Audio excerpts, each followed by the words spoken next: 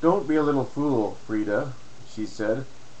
"I expect Mrs. Norton's ordered the groceries. You take off your hat and coat, and I'll make hot coffee. We'll all feel better then." A hasty inspection of the supply closet revealed no groceries, however. There was an empty coffee can and the heel of a loaf of bread. In the refrigerator were a couple of eggs, a partly used jar of marmalade, and a few slices of bacon on a plate. Maggie's face was grim. She looked up at the 8-day kitchen clock, which was still going. "If that lazy George Smith's here, we can send him into town," she said. "Go out and see if you can find him, Nora. He's the gardener, or he says he is." She ordered Frida to the cellar for coal, and under protest Frida went. Carol sat down on a kitchen chair while Maggie looked at her with concern. "You're too young to have all this wished on you," she said, with the familiarity of her 20 years of service. "Don't take it too hard. Somebody's sick at Lucy's most likely.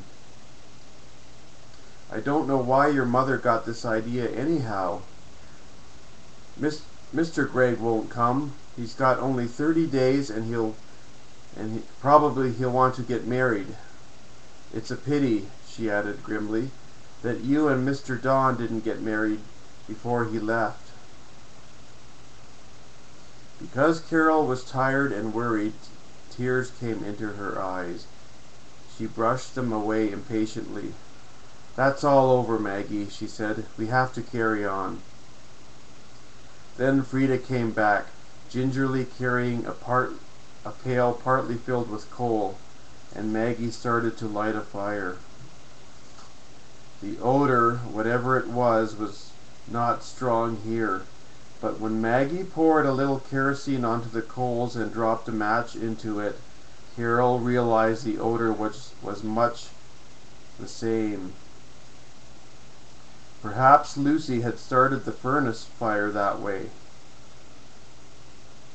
Nora came back, shivering from the grounds. "I don't see anybody," she reported. "The grass is being cut here and there, but there's nobody out there." She huddled by the stove, and Carol got up abruptly. "Something's happened to Lucy," she said. "Take over, Maggie, and get started. I'll go down to the village and find out what's wrong. I'll order some groceries, too. The Miller Market will be open now." "One of the girls can do it," Maggie objected. But Carol refused. She was worried about Lucy. Also, she knew what was needed and how to find it. And, although she did not say it, she wanted to get out of the house. Always before, when she came, it had been warm and welcoming.